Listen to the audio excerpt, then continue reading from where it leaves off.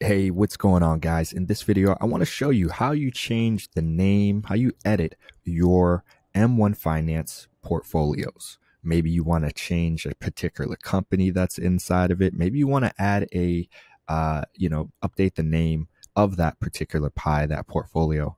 Well, I'm going to show you guys the steps you take to do that in this video, as well as how you might potentially update the companies that are inside of the particular portfolio.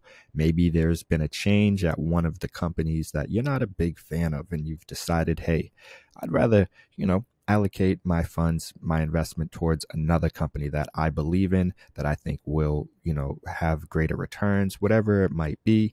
I'm going to show you guys how to do those things inside of this video. But first, don't forget to like this video and hit that subscribe button and the notification bell so you can stay up to date on our latest videos. And I also have a little surprise if you stick around until the end that you definitely don't want to miss. For example, the name of this, it's called Dividend Pie. I don't want to call it Dividend Pie. I mean, I know it's a pie. I would rather call it my dividend portfolio, for example. So we're inside of our M1 Finance account. All you'll do is come down here, click on Edit. This will pop up, and then you can simply change the name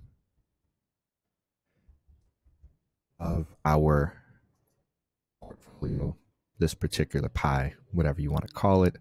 And, again, if you want to add a little description, dividend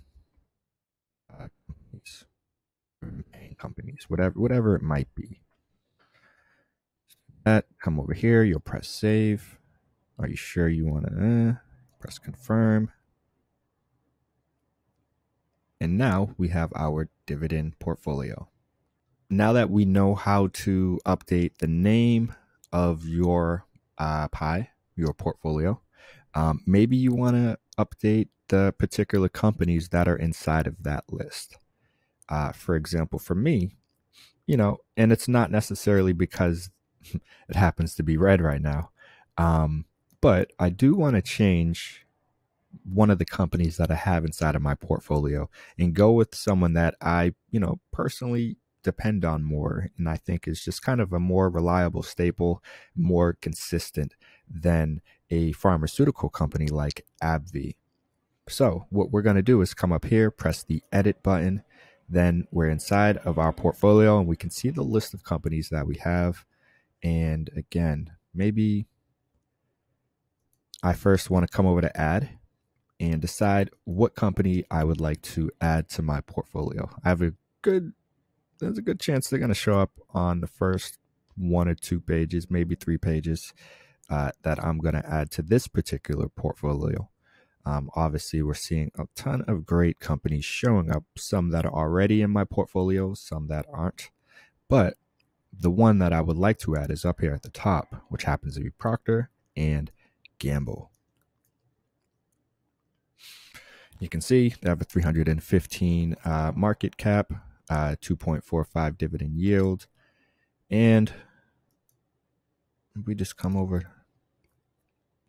I mean, all of their numbers look pretty good. And again, just an all-around reliable kind of fundamental company that provides so many different common day products and items that we depend on and use, that I've decided let's add them to my dividend portfolio. And again, this might not necessarily be something where, like right now, I haven't necessarily added, you can see it says 100%, but they are at 0.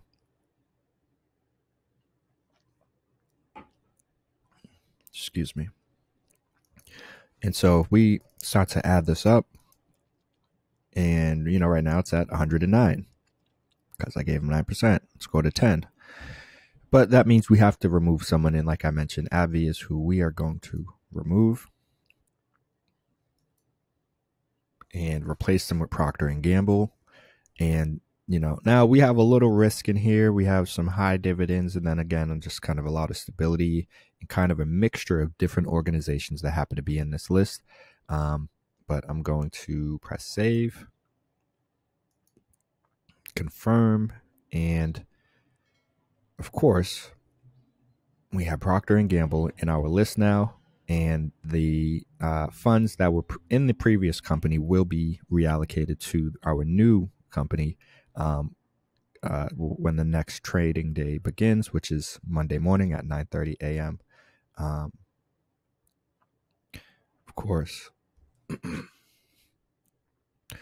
course,